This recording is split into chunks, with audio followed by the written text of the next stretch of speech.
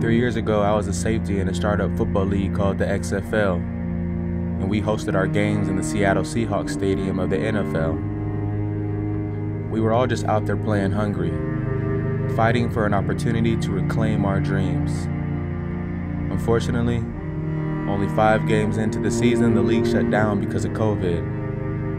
For a lot of us, including myself, it felt like our hopes of playing in the NFL were dashed.